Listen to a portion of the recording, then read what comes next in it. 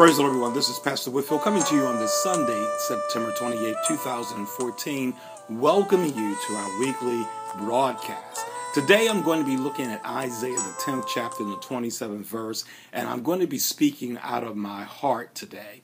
And let us begin reading the word before we pray, as we pray. First, Father, we thank you in the name of Jesus Christ for this your day. We thank you for all that you're doing, God, and all that you're doing for your people. And we know, God, that without a doubt, without fail, that you are still God. There is nothing that will ever impede your strength, your power, or your ability to work in the affairs of men. So on today, God, as we go into your word, God, we pray that you send the anointing that makes preaching and teaching profitable for both the giver and the hearer, that we together might come to the unity of the faith in the body of Christ together. In Jesus' mighty name we pray. Amen. And we're going to be looking at, again, Isaiah, the 10th chapter and the 27th verse, and it reads as follows: "And it shall come to pass in that day that this burden shall be taken away from off thy shoulder, and his yoke from off thy neck. And the yoke shall be destroyed because of the anointing." And for emphasis, and the yoke shall be destroyed because of the anointing. And many of us, we've heard this particular passage of Scripture preached so often and so many times in our churches. And this morning I have to tell you that my heart is heavy within me. Even as I'm sitting here before you teaching this message, my heart is heavy because of the anointing power and the anointing strength of the Holy Spirit. And I believe by the will of the Lord that the anointing of the Holy Ghost will and shall destroy the yokes of the enemy. Today, before I sat down to record this message, I went to visit a ministry. And I'm not going to go into a great deal of detail, but a young preacher that I've been following for quite some time, the Lord just placed it in my spirit to go and hear this powerful woman of God, and the Lord really blessed. But as I left the sanctuary, as powerful as the message was, my heart was grieved within me. And I'm not going to go into the particulars as to why my heart was grieved, but the thing is this: it is the anointing of God that destroys the yoke of the enemy. With as much power and emphasis and dedication that the preacher placed on the word of the Lord on today, I just felt many things within my spirit that should and could have been broken under that anointed word that were not broken or was not broken. And even I had to repent within myself by asking the Lord, to God, where is the anointing in the body of Christ? Where is the anointing in the church world? Where is the anointing to destroy the yokes of the enemy? Why are our people defeated? Why are so many things going on around us that we are involved in as Christians, but yet it has no forward momentum for the kingdom of God? Why are our churches diminishing in size? Why are the people not free?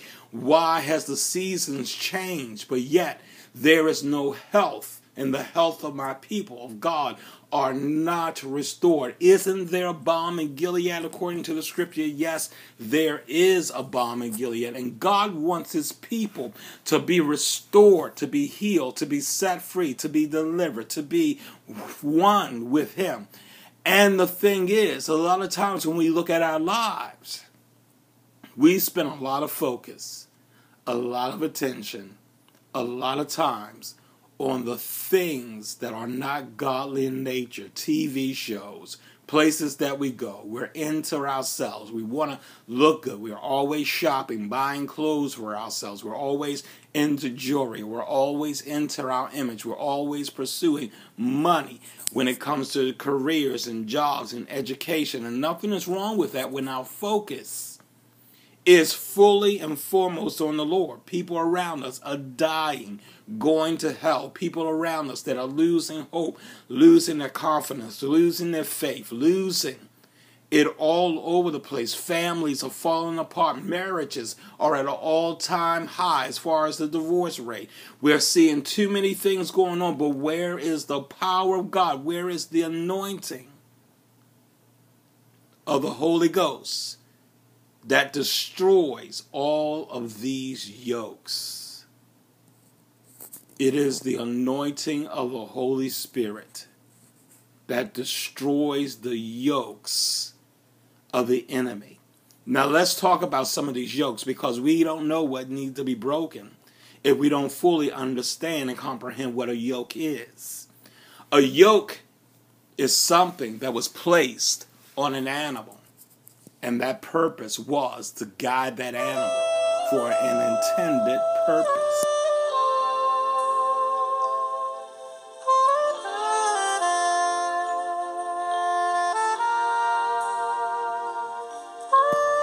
And that intended purpose, for instance, for a farmer who wanted to plow a field, he wanted to plow a straight line, so he put the yoke to harness the power of the beast of burdens, so that he would keep them under control, so that they would be led and they would go down the path the way that he would want them to go. He would harness their power to do his will and to do his bidding, to go where he wanted them to go, and to so that he can sow into the ground of their lives what he wanted to. The same way with the devil, the yokes that are on our lives, the yokes of bondage. What are those bondages? Those bondages are fear. Those bondages are sexual indecency. Those yokes are our pride. Those yokes are our lack of prayerfulness. Those yokes are our bitterness and our anger, our deception. Those yokes are those of us that want to control and manipulate circumstances. Those of us who want to lie, not tell the truth. And even when God deals with our conscience, we still act as though we have told the truth. Those of us that are possessed by demonic spirits that gives us habits, drugs, and alcohols. Those of us that may have the spirit of murder. Those yokes that the enemy places on us, gossip, whoremongering, slander, abuse, mental issues, health issues, things that God has never wanted once to be a part of our lives. But the word declares that it's the anointing that destroys the yoke. Tune in bi-weekly on social media to hear the word of the Lord through Pastor Whitfield. Join us and be empowered by the word of the Lord unto you.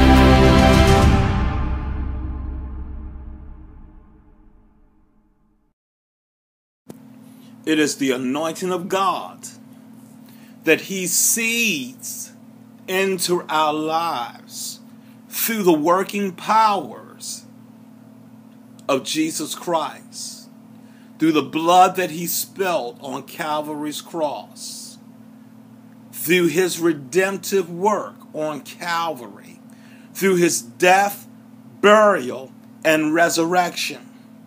It's through his power of the resurrection, not just solely of the cross and the death on the cross, nor in his burial, but all of that working together in concert with his resurrection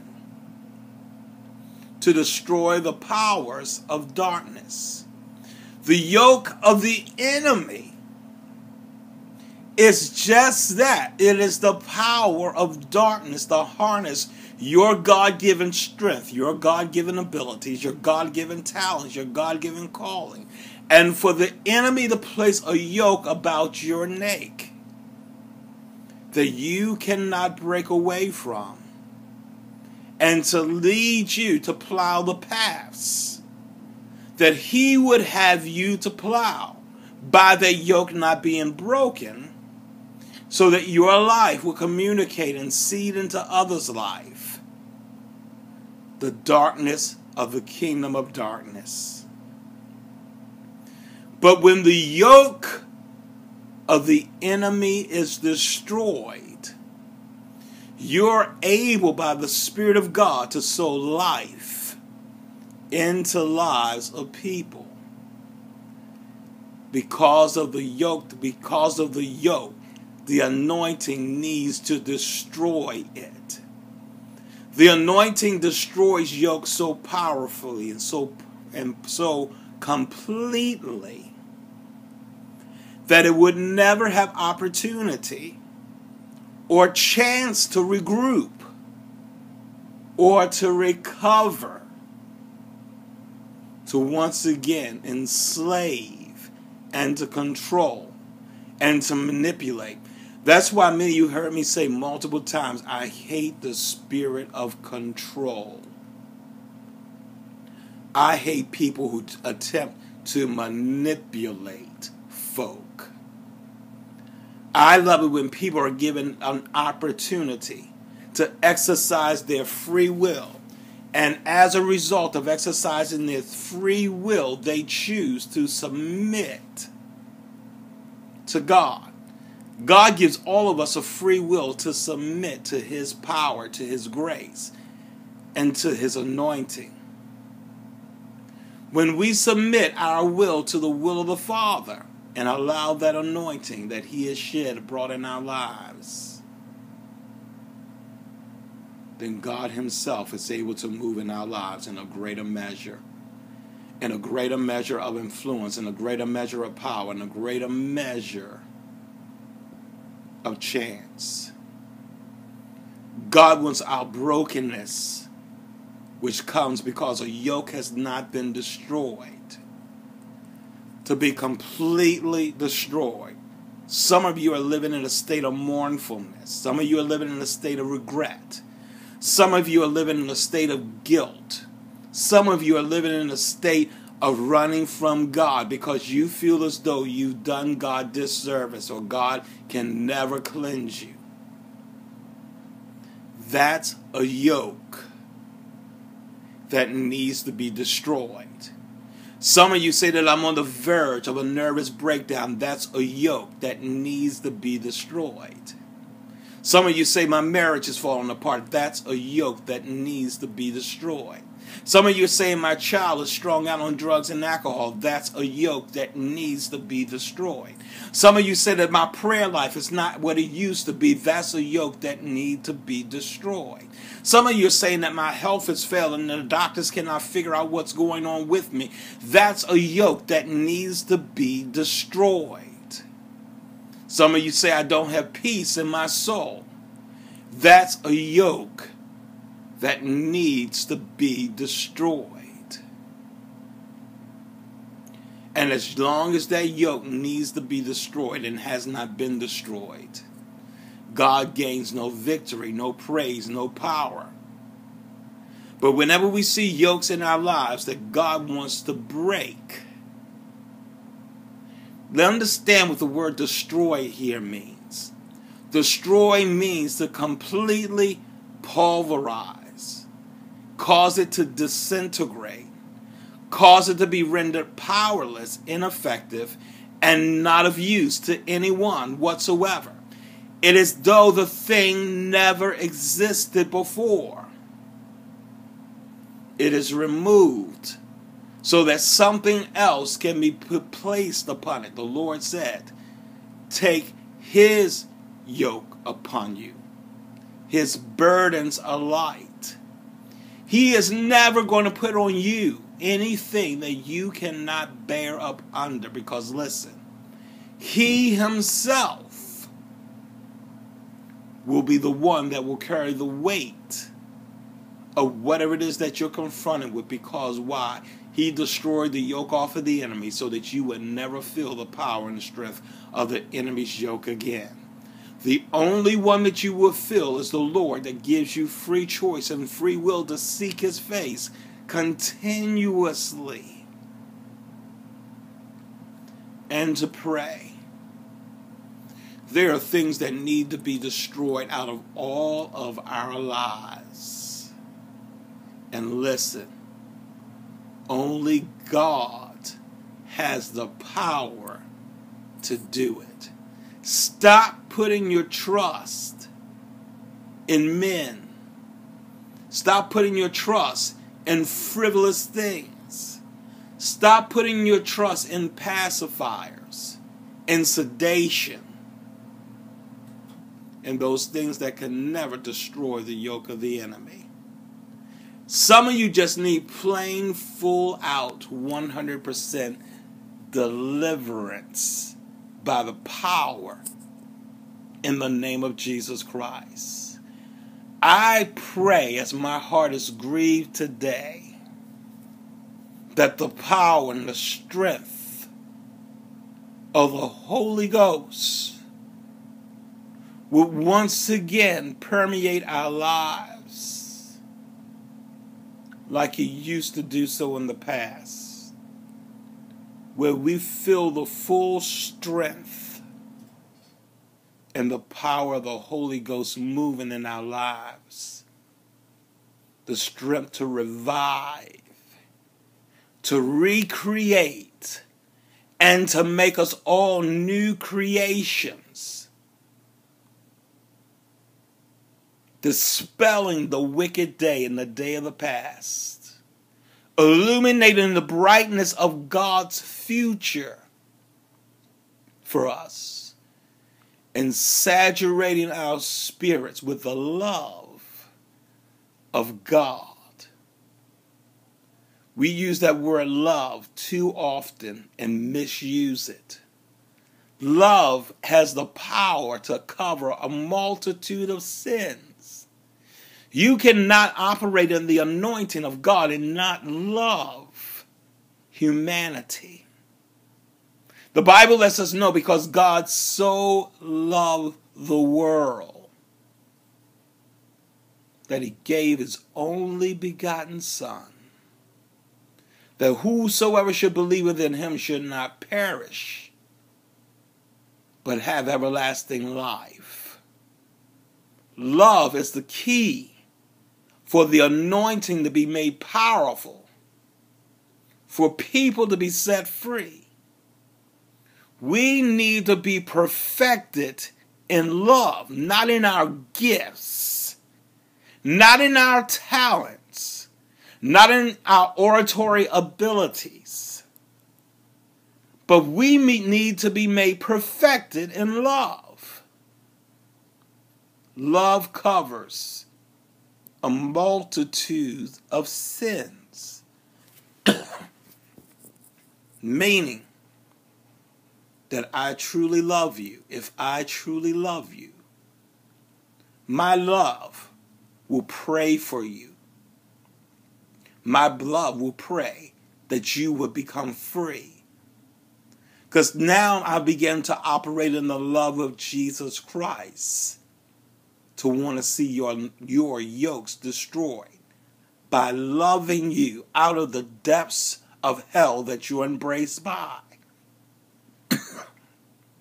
so that you could walk in all the intended victories of the kingdom. When God has intended for you to walk in all the victories of the kingdom, one of the first things He does is prove His love for you. I'm frustrated with the church when we say that we love folk, but yet we are afraid to embrace folk. We are afraid to tell them that we love them. We're afraid to embrace people because of the filth of the flesh that is on them, not realizing that it's not going to rub off on you, because you're walking in the love of God. The love of God sanctifies and cleanses. And when we love as He loves, then we will see the anointing return to the church. Not because we're being judgmental, but because we're loving. Because we serve a God who loved us first and foremost. Think about all the stuff that you were in. All the hellaciousness. I could talk about my own lifestyle. I could talk about the sins that I was involved in. I could talk about the anger and the bitterness that God delivered me from. But his love prevailed many years ago when I was struggling with all that stuff. But his love and his warmth, when he came to me in the height of all of that, he came to me with a loving voice, letting me know your purpose is still needing to be fulfilled. Think about that. He could have come to me and condemned me and said that your sins are deserving of death, and the lifestyle you're living is deserving of you to spend an eternity in hell. But he came to me in a loving voice and in a loving way to let me know that he was still concerned about me. And in the same way, the same similitude, he's coming after some of you all today through this message to let you know that his anointing will destroy the yokes of the enemy that is on your life. Why? Because he has need of you. Let me say it again. He has need of you. And you're needed to fulfill a specific role and task in the kingdom that he has already fully qualified you for and equipped you for, and he's empowered you to break the yoke off of others' lives. You have to realize you're more powerful in the kingdom than you are apart from the kingdom. Today, God is saying, put away all the distractions, all the distrust. Forget about the fact that you've been misused and abused and ostracized and set down in some occasions for things that were right or even things that were wrong, falsely accused, bruised, battered, torn, whipped, walked up one side and down the other. God said, it is time to get over it.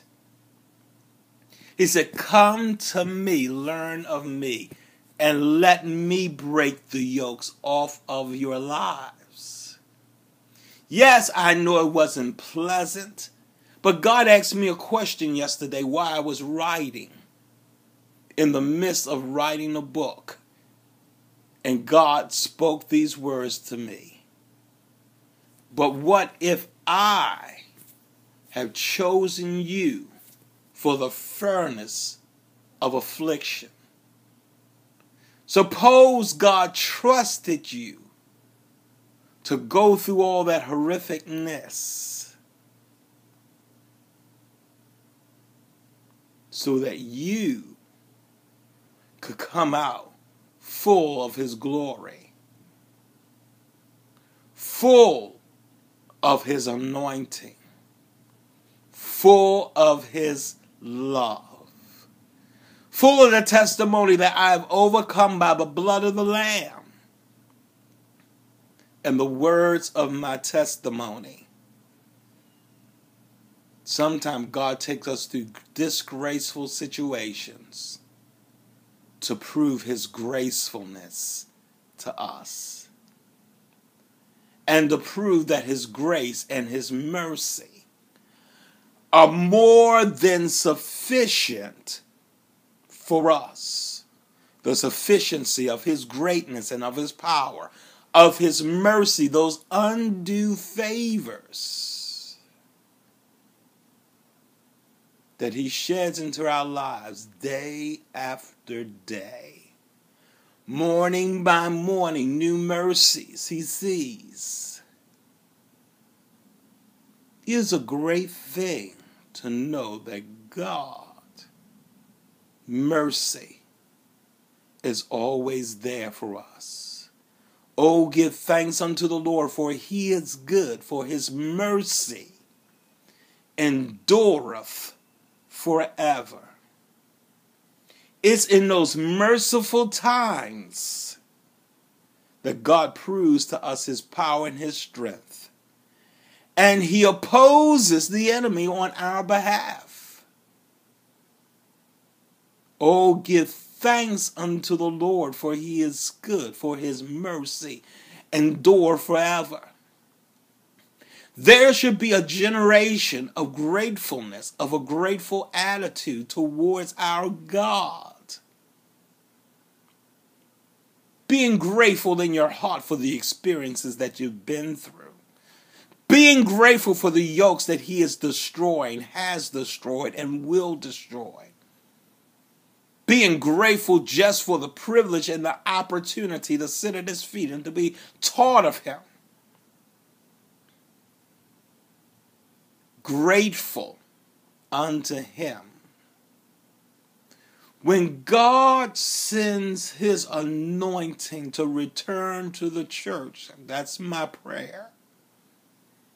Holy Spirit, rule in us, abide with us, and be with us both now and forevermore.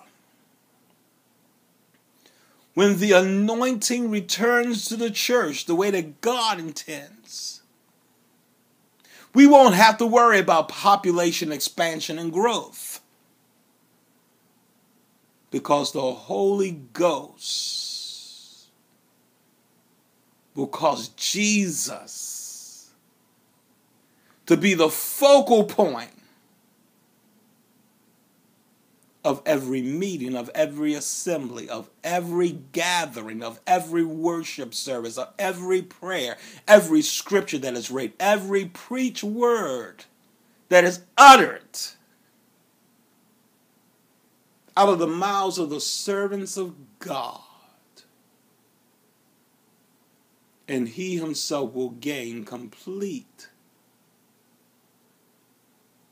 and total victory in us.